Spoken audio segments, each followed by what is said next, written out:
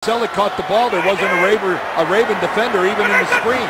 First and goal from the 9. This is McCoy. McCoy, loose ball. And it's picked up by the Ravens. And Michael Vick dragging Ray Lewis to the ground. Another Philadelphia turnover.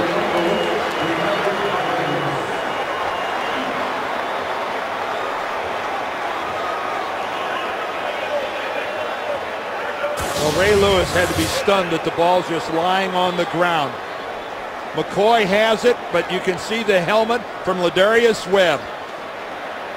Webb has done such a good job these last couple of years of forcing the edge. Watch him put a helmet right on the football.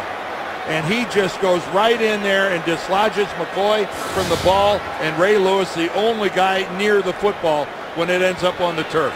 But give a lot of credit to 21 Lardarius Webb. He has become one good cornerback in the NFL. LaShawn McCoy, who fumbled just once all last year, now coughs up his second this season already.